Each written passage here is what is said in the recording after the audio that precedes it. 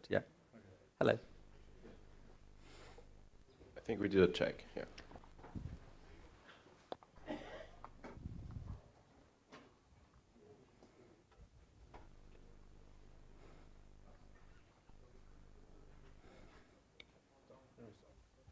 That's good.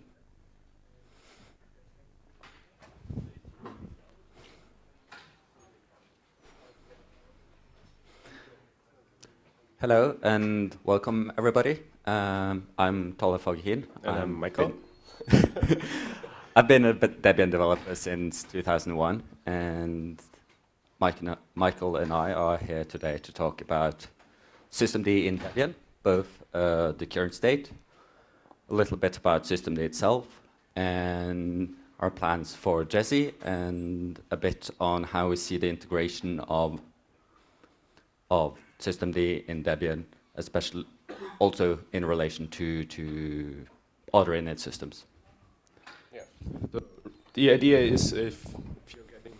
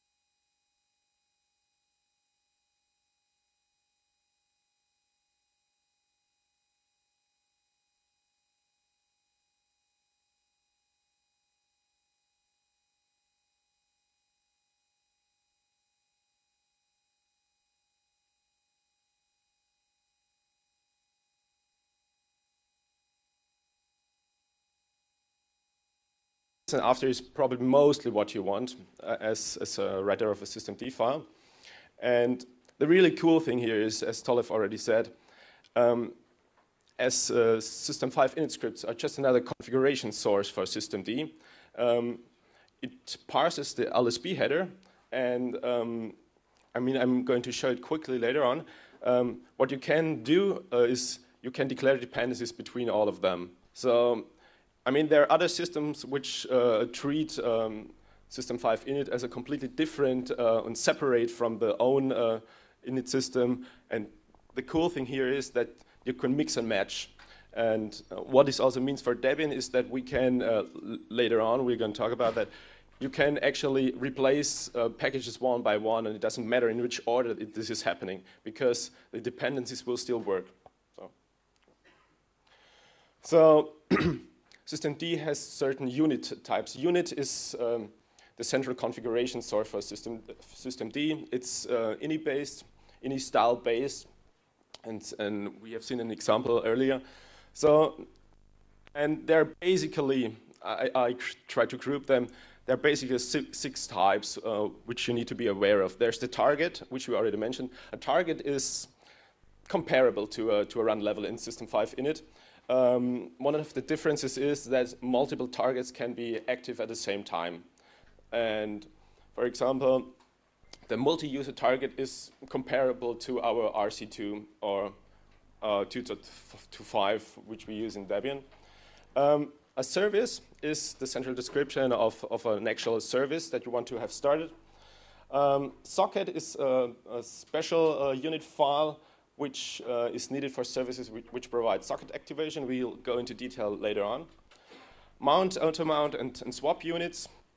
They're basically most of the time internal for systemd. Systemd parses etc/fstab and generates units for the defined devices in there and the mount points, and you usually don't have to write mount units, so you can do that and you can mix and match them, but most of the time you just keep on using fstab and just be happy with it. Right. So there are path units and timer units. Timer-based activation is something which will become more interesting in the future. At the moment, I don't think it's really relevant for Debian.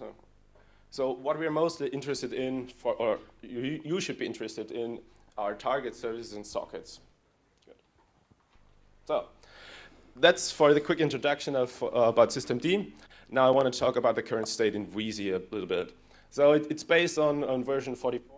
And I already heard about from many people who said, oh, Debian, as usual, outdated.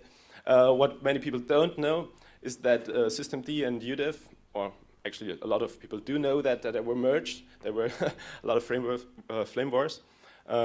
But to align the version numbers, we skipped 139 releases, I think.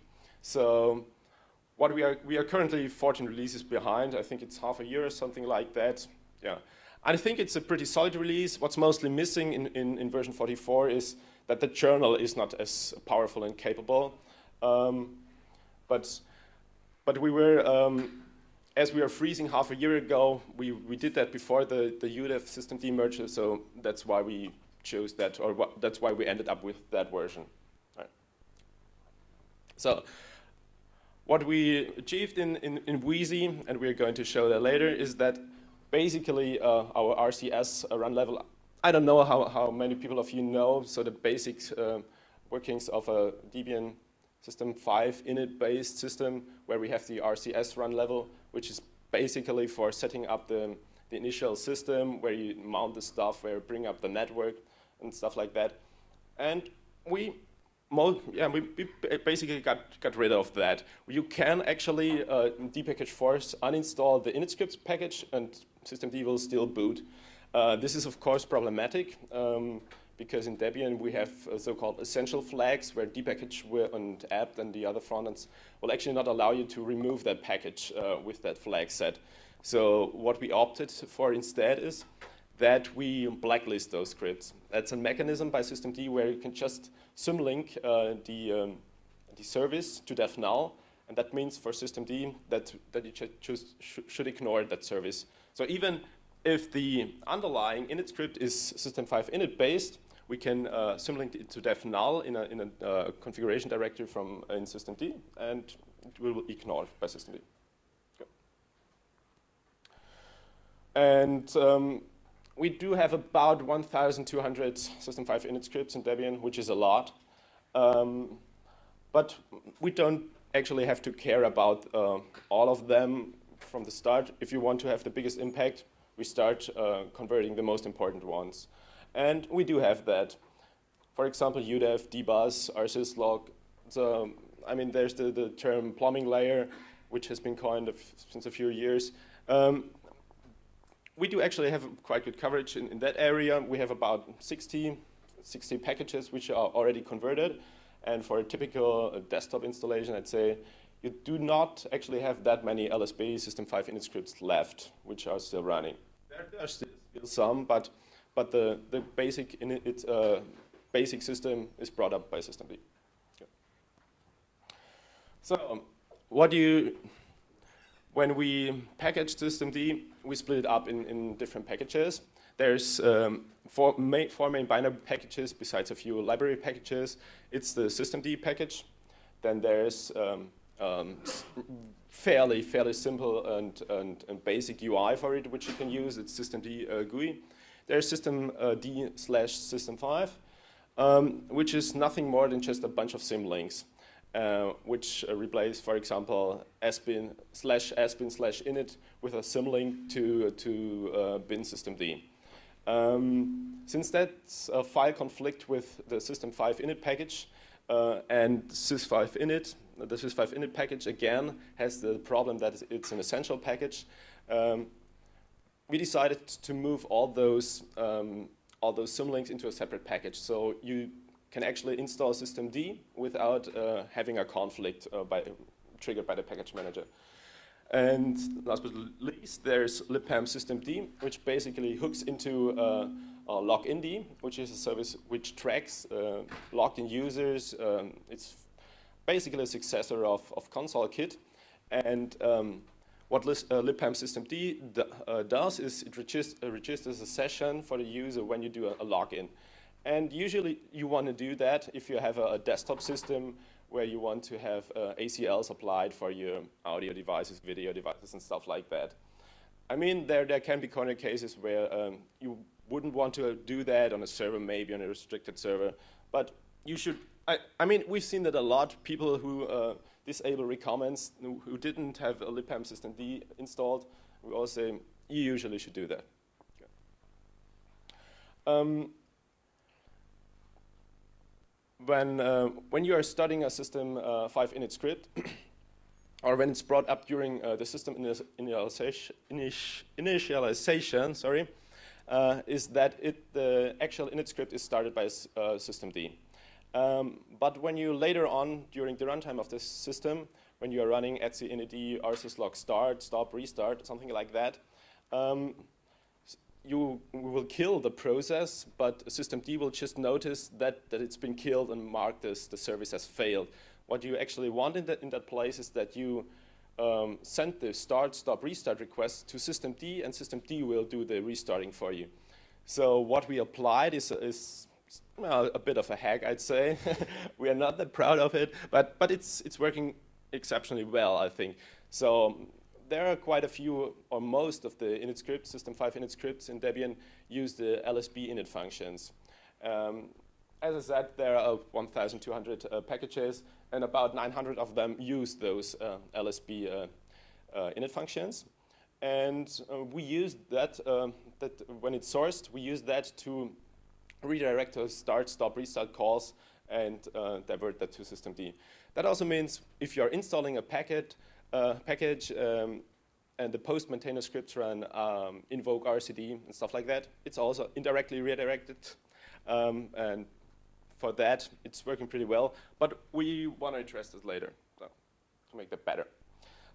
As I said, as we split off the actual symlinks, the conflicting files out of into a different package, systemd can be installed alongside system5-init without any conflicts.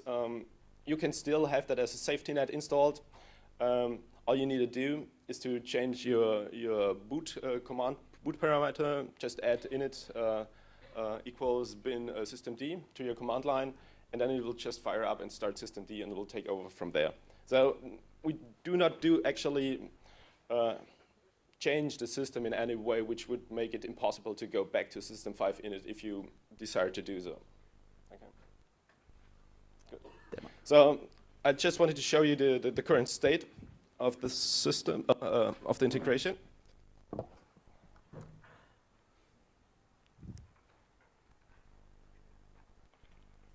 So is it working?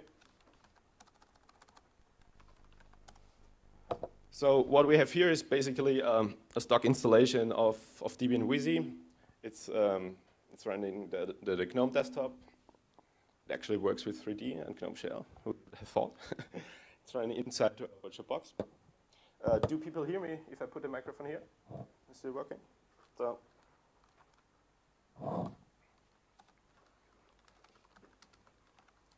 What I'm going to do is just apt-get install systemd. Let's hope the network is speedy.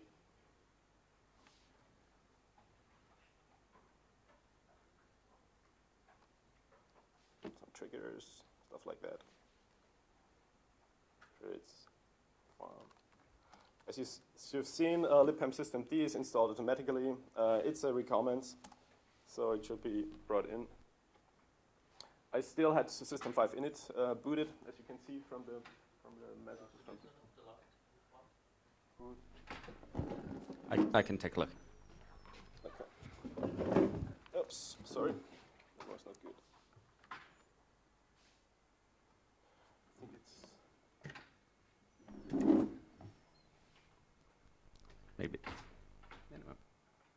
I missed to change it.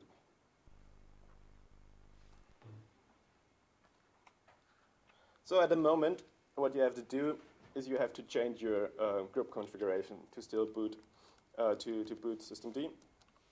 I'll do that manually at the moment. Probably the easiest way is to just hack that into your its default grub configuration, and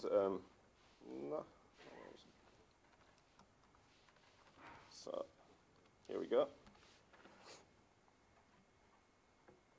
So now what I did, I forgot to remove the quiet boot parameter. So systemd just starts at what systemd does here is it takes the quiet parameter, which is usually used for the kernel messages, and applies that to its own configuration. You can override that there in the systemd man page, like systemd log level. You can trigger. You can change to it. debug and change the output of that. So Yeah, you can change it. You can change those settings both on the kernel command line as well as in the configuration file. So GNOME doesn't load. Demo. Who would have guessed?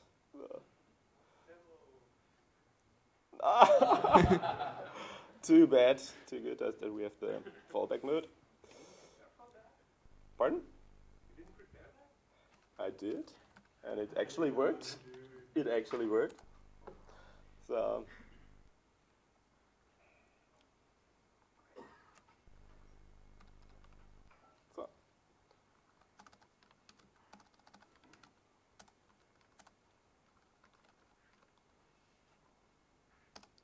So systemctl is your command with which you are going to manage most of the time your services.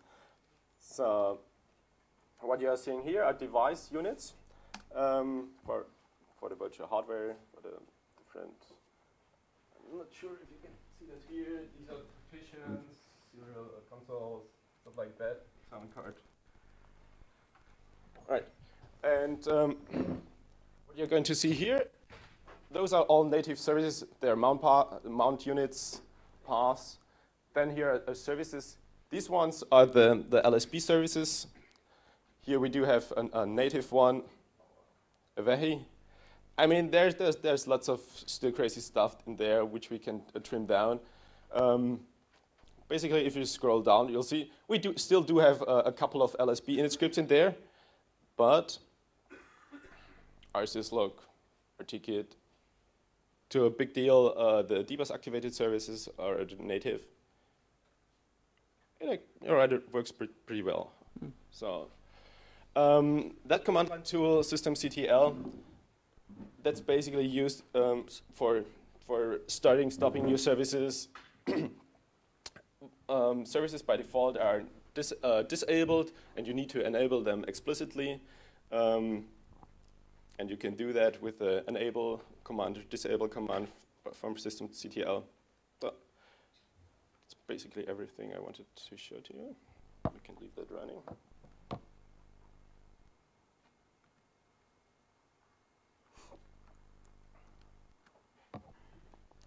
So, but there are still some problems in the current state of Wheezy. Inserv has a very special way of defining system facilities. These are virtual facilities which should actually be declared in the system5, the LSB header of the system5 initscript itself, but inserv pulls that out and has a etc inserv conf.d directory where it declares them. So it's not used by a lot of system5 initscript, but a few. For example, port map declares a system facility, and due to that, NFS mounting is currently not working. I mean, we are probably going to address that in Jessie by adding inserv parsing support. We do have patches for that. Almost likely we are just going to convert NFS common and port map to use socket activation. So this problem will just go away because we don't need those explicit dependencies anymore. And Tollef briefly mentioned it at the beginning. most of the time, if there are problems with services in systemd, it's because they're badly written. And I mean, be honest, most of us just copy existing systemd-5 scripts, do some changing of the paths, and that's about it. Nobody actually understands what he's doing in there. So at least we have the impression that most people do that. And what we've seen, I mean, we have around 1,200 init scripts, and I did a crap over those files. And it were about 1,100 sleeps in there. I mean, that's terrible. It's just terrible. And one thing that's causing problems for us is that people actually don't use the existing mechanisms to reliably stop a service. Start-stop daemon has something like that, the retry option, which waits until the daemon process has stopped, or at least the PID for that process is no longer running. What many people do is they just kill the process, add a sleep. I mean, you do 3 seconds, 5 seconds, whatever, depends on how fast your machine was, where you developed, or where you've written the systemd-5 script. And this is causing problems for systemd, because systemd just issues the stop command and doesn't wait for that. Restart is another problem where systemd-5 scripts do something between stop and start. And systemd, the transaction logic doesn't actually have a restart command inside. So it translates that to a stop request and start requests. And so if you do more in the restart action, that's actually something a systemd will not execute. I mean, there are a couple of systemd-5 scripts, not that much. We first thought that we could add a workaround to systemd, but in the end, we decided it's probably just better to get the init scripts fixed, and we think it's the right way to do. Good. Yeah. So, Jessie, the next release. We're probably going to be using systemd-5 init on most systems, with the obvious. So in GNOME 3.8, I think they're going to start depending on systemd, which it will cause all kinds of interesting flame wars, I'm sure. So by default, I think we're likely to see systemd-5 init as still the default. Systemd is obviously going to be supported. If we can move to a single init system for Jessie, that would make me very happy, but I don't think that's going to fly politically. Because, I mean, this is as much a political question as a technical question, I think. Yeah. The source trees for systemd and udev have merged. We're going to keep udev in its own separate binary package, so if you want to keep systemd out of your system, you can, at least for the time being, do that. But yeah. Yeah. Tollef asked me to take over from here because I'm also part of the GNOME team. And I mean, we are quite a few people in the GNOME team, and we talked about what to do with GNOME 3.8, where more and more components are going to rely on systemd. There's inhibit stuff for power management. There's the login, the already mentioned login, which replaces console kit. And it's getting more and more complicated for us. And we simply do not have the resources to keep the console kit alive. So we basically decided that for Jessie, we are going to fully switch to login, which means we will no longer use console kit on our Linux-based systems. What it exactly means for non-Linux systems about KFreeBSD, we actually don't know yet. I mean, maybe it's possible to just disable this kind of functionality in GNOME settings daemons and still works. We don't know. The thing is, we are more or less know that we do not have actually many, or if any, GNOME users on KFreeBSD, and we spend a lot of time of our time to just get the architecture compiling, running, and without any actually users which test and run this stuff. So, I mean, it will probably happen that some of our packages will become Linux any in the GNOME stack. I guess that's what we're going to see. What it actually means for installation of new systems is that we probably going to provide a grub snippet which the GNOME meta packages can depend on. So your system is automatically set up to boot into systemd, so you don't have to hack the command line, the boot command line. I don't know if it's possible to depend on systemd/sys5, because that will conflict with the system5 init package. And we want to let people keep this option to switch back to system5 init if they so deserve. So more of a safety net than we actually encourage that. But I mean, if people are given the opportunity to explore the new system, I mean, it's fairly new commands. It works different. It's a completely different mental model in many ways. And we thought it's probably a good idea to give people, at least for a release cycle, the option to switch back to system5 init. So we'll support it in parallel.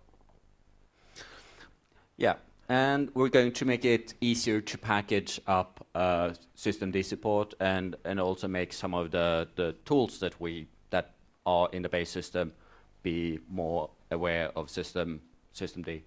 So, for instance, service, invoke RCD, update RCD, write patches to make sure that they will actually do the right thing. And there are actually already patches. We just have to get them merged. Yeah, we need to actually get them merged. So, for instance, if you disable a service in one init system, it should also be disabled in the other one.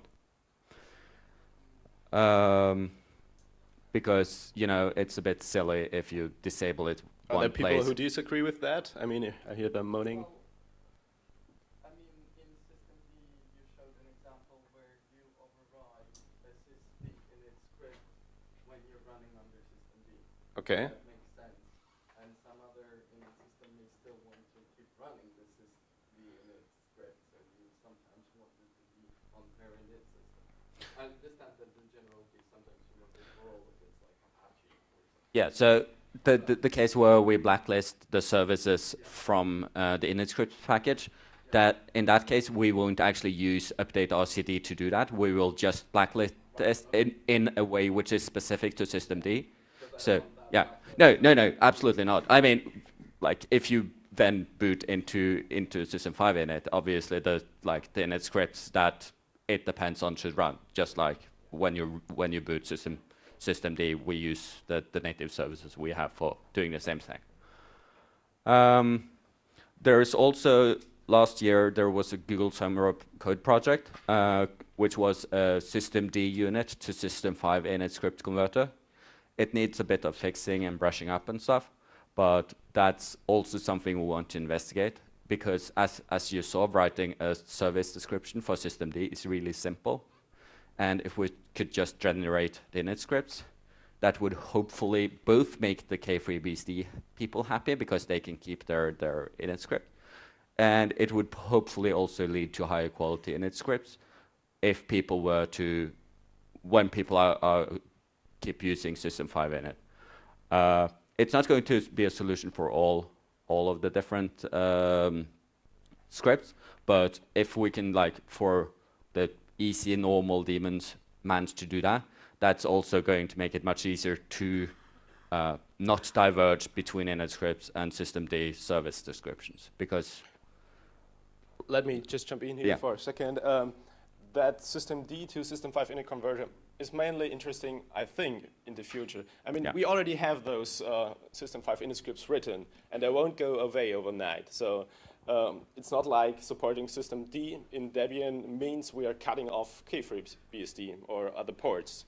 It just means that if you want to support systemd, you're going to package those files in the future, and maybe in the future when you don't want to write system5 init scripts anymore, you just use that option we provide, and we can still keep support for those ports. And if it's not possible to do that with that, then it could be that you have to write two files, which can be a pain for some people. But as you've seen, they're pretty simple, the systemd service files. So it really shouldn't be that much effort. yeah, and as Michael already mentioned, we can, because system5 init scripts are first-class citizens, we can actually change packages one by one. We can start shipping. If you have a package in the middle of a dependencies chain, you can start shipping service files today. Well, when Jessie opens, without having to coordinate that with the packages which you depend on and the packages that depend on you.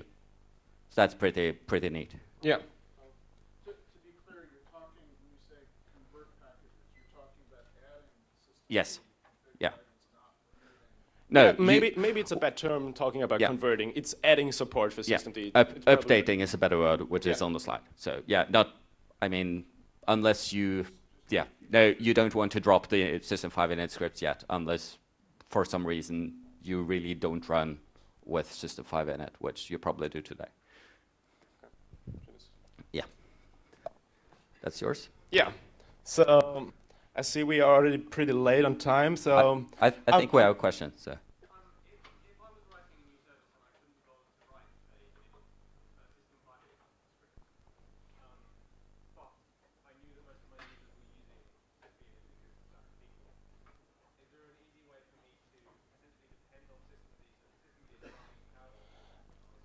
I think that wouldn't be a good idea at the moment for, at least for Jessie. Should I repeat the question? Yeah, okay, sorry. The question was if I, as a package maintainer, want to add systemd support to my package, but I can't be bothered to write a system5 init script. Should I just depend on the systemd package?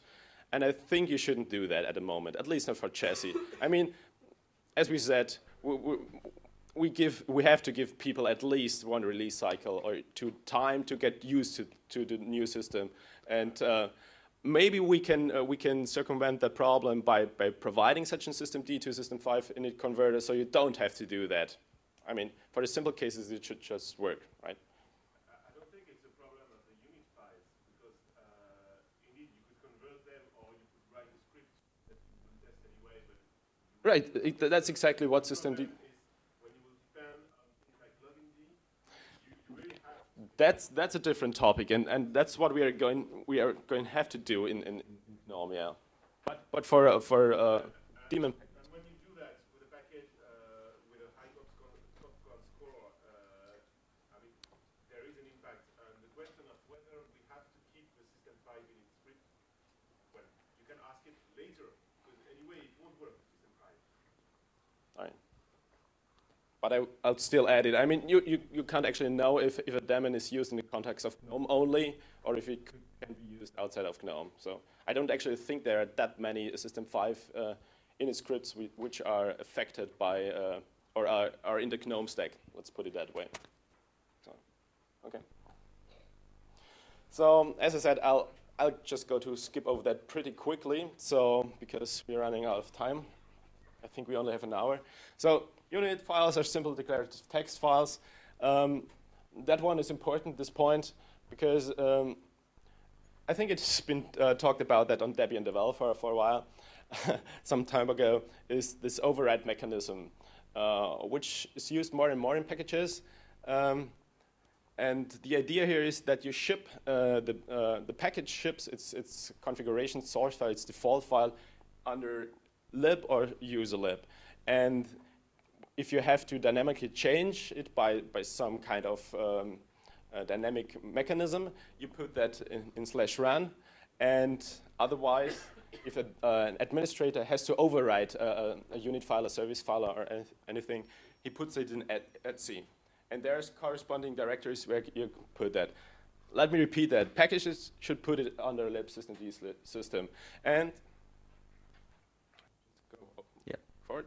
So there's actually a configuration, a package config file. It's called systemd. It's currently in the systemd binary package.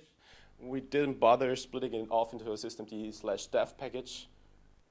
It's kind of pointless because build depending on systemd. Sure, it will install systemd on that build, but it won't actually make any it won't change the base system. I mean, so it's actually harmless to install systemd on a system, and it doesn't change anything unless you boot and tell it to use it. The question has come up a few times, and we just said, one tiny text file, a package config file, we won't do that. Add it to a separate. We actually tend Okay. Because we think it's a nice way how any kind of system can query those variables. Okay. Because that's not that checking like something like this is not restricted to development code. It could actually be useful for an installer script as well. Like And how you're going to call that package? I mean, it's a separate binary package in Fedora 2? I would like no. Fedora is an implement package basically. Okay. Okay. So for example, let's say you have some closed source software that has an install script and Yeah. wants to know where to drop the unit file, then it should totally invoke package config variable. Okay. We just saw that like we have a systemd, like we have a couple of other package config Mm. files that actually include information about development Yeah. information.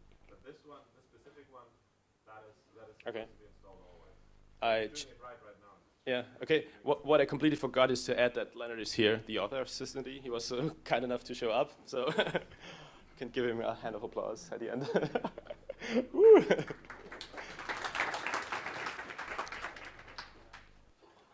So the different service types, I guess I'll just skip over that pretty quickly. There are mainly 5 important ones. 5 ones, and important ones are forking and debus, and maybe simple. The other ones, one-shot is usually used if you have a script which you just execute. In system5 init was a good example, x11 common, which just sets up a few files but doesn't start any long-running service. That's the one you want to use for one-shot. Simple is the default. It's for non-forking daemons. Debus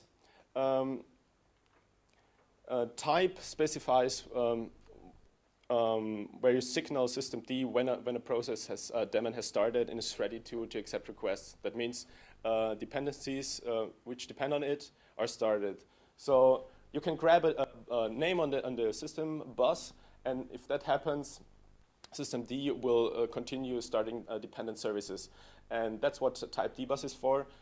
You specify the bus name, and if that's taken, the service is considered up.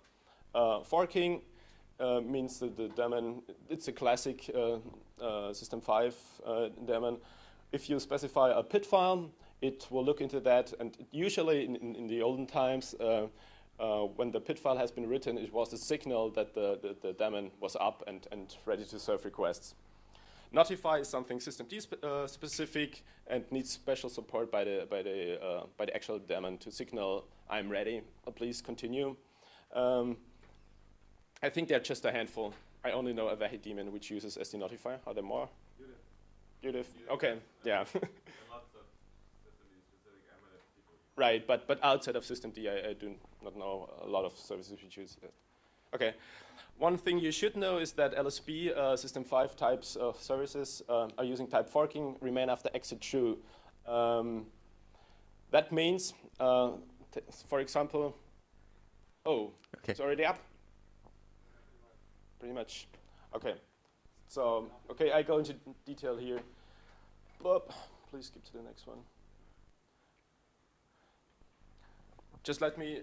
One thing which I wanted to stress is that systemd unifies the different type of service activations. I mean, currently in system5 init, we have basically the udev system dbus daemon, which starts services on demand. We have people running stuff in udev rules, long-running processes.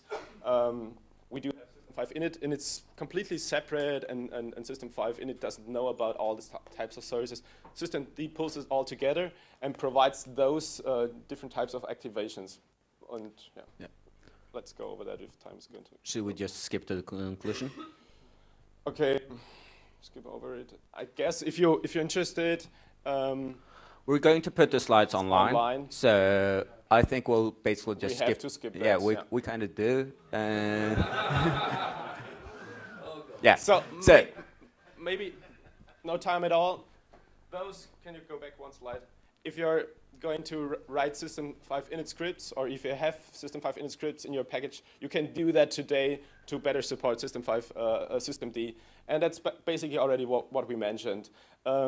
Avoid start-stop on doing special action on restart. We do have a kind of a hack in systemd where we parse the help output, so we know if a daemon supports reload. Many do get that wrong. They say daemon supports reload, even if it doesn't. So try to avoid doing that. If it's possible, don't use enable/disable flags in your, and if possible, don't use any Debian-specific config files at all. If, for example, if in any case you have to test, because you have systemd-specific code in your system5-initscript or something else, just use that test in shell. It's going to, that's basically it. Yeah, skip to. Okay. Yeah, so conclusion. Currently don't add, well, we're in the middle of a freeze. It's kind of hard to add much. But wait until Jessie is open and we actually have some more of the policy and all that bit in place. Because if you start doing too much before then, you're going to have to do extra work.